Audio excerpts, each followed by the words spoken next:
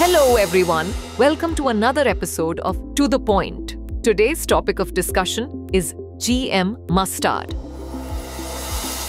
First of all, let's see why it is in the news.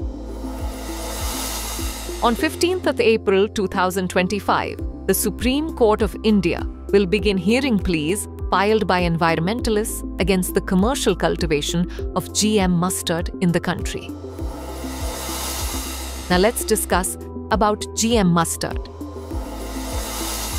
Genetically modified GM mustard, specifically DMH11, is developed by researchers at the University of Delhi's Center for Genetic Manipulation of Crop Plants. The hybrid variety is a cross between Varuna and early Hiratu mustard. It incorporates 3 new genes, Barnase, Bar star, and Bar genes, to enable hybrid seed development and tolerance to herbicides like glufosinate. Approved by the Genetic Engineering Appraisal Committee in 2022, GM mustard has become a point of contention in India. Now let's talk about GM mustard and the impact on biodiversity. Despite GM mustard's approval, it faces strong opposition from environmentalists, public health advocates, and certain sections of the scientific community. Critics argue that GM crops could crossbreed with native varieties, leading to biodiversity loss and the creation of new, potentially harmful weed species.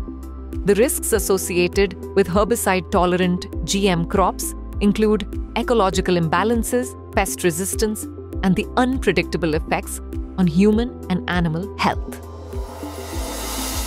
Now let's discuss about historical context. BT cotton's failures. BT cotton was the first genetically modified crop introduced in India, and it faced multiple issues over the years. Though initially promoted for its pest-resistant properties, BT cotton's impact has been far from positive. Farmers have reported declining yields and increased pest attacks, making them dependent on pesticide use. The introduction of BT cotton also led to environmental side effects such as the cessation of honey production, impacting local pollinators. In addition, the rise in seed prices and farmer indebtedness has been linked to BT cotton's commercial rollout. Now lastly, moving on to legal and procedural gaps. One of the critical issues surrounding the implementation of GM mustard is the absence of clear and robust regulatory frameworks. India lacks statutory guidelines to assess herbicide-tolerant crops, which raises concerns over the validity of the Genetic Engineering Appraisal Committee's approval process. The Supreme Court's directive in 2024 required the government to formulate a national policy on GM crops, highlighting the procedural lapses in the approval of GM mustard. Furthermore, critics argue that public participation was insufficient in the decision-making process.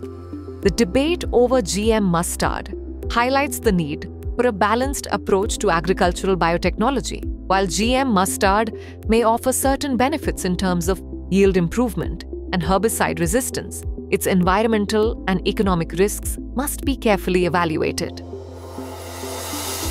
Now is the time for practice question. Consider the following statements about GM mustard. 1. GM mustard has been developed by researchers at Banaras Hindu University's Center for Genetic Manipulation of Crop Plants. 2. The Genetic Engineering Appraisal Committee has established clear and legally binding protocols for the approval of all GM crops in India. Which of the statements given above is or are correct? A. 1 only. B. 2 only. C. Both 1 and 2. D. Neither 1 nor 2. Send the answer of this question in the comment section. Thanks for watching. For more informative content, like, share and subscribe, and do not forget to press the bell icon to get the notifications.